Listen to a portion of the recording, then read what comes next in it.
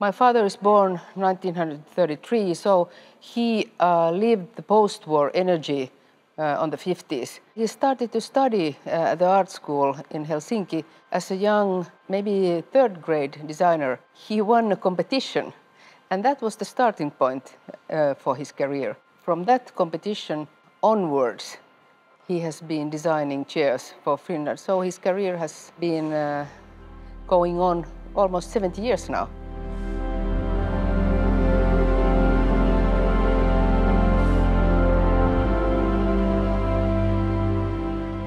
My father has been concentrating on human body. His starting point for all designs is human body and the needs for that. So he's saying that the visuality follows the function in his designs, but the human body is the starting point. And that's why they are also quite comfortable to sit on, most of them.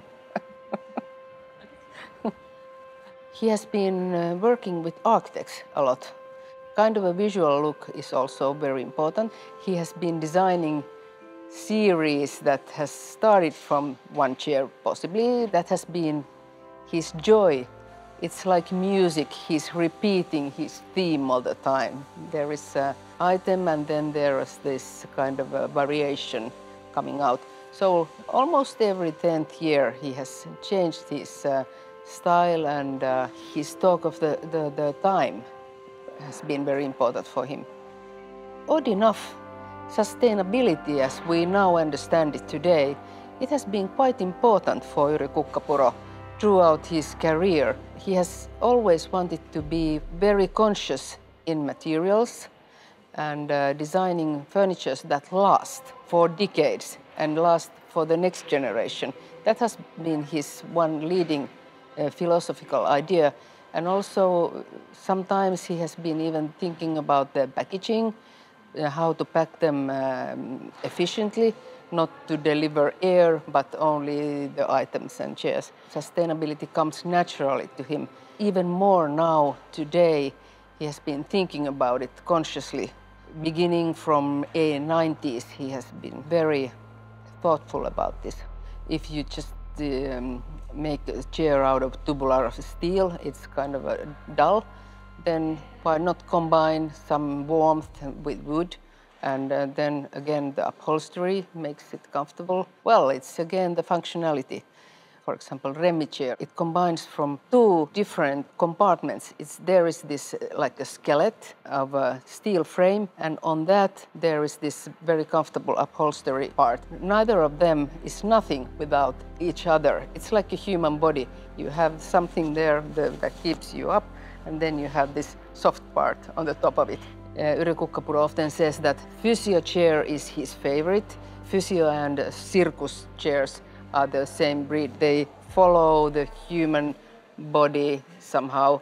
But saying this, he is returning to carousel chair, and he is often saying that he has to admit that chair is his kind of a best creation. He's a typical Finnish personality. He is very shy and he's very kind of humble. And he thinks that it's something that just happened to him, and he has been just working. If somebody respects that, it's okay, and he's very happy for it. But he would have done it anyway. That's his passion also, to create. He is a man of chairs, definitely. He has been designing like 130 models during his life, if we count also the unique pieces in that. But he loves also lightnings. He has been designing lightnings, which are something that he loves a lot. He loves play with light and shadow. So it's something, a little bit something that people doesn't know about him. But he has been always finding it kind of a mysterious thing. Tabletops has come like some kind of a must-have object, because sometimes in the interior designs you need something to put your things on. Lamps and chairs are his favorite, generally speaking. Can I say something about this exhibition here, where we are sitting today? Because This is a very special occasion. We have a kind of an honor and joy to stay in this beautiful house, in this concrete brutalist environment, which suits very well with my father's designs.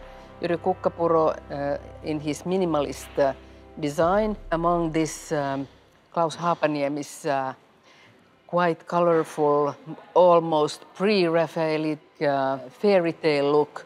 They fit together surprisingly well. I was a little bit, I didn't know because I have just seen a few pictures from this.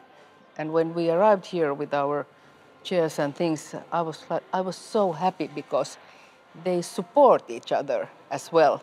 So this is a great occasion, and I'm so happy that it turned out so well.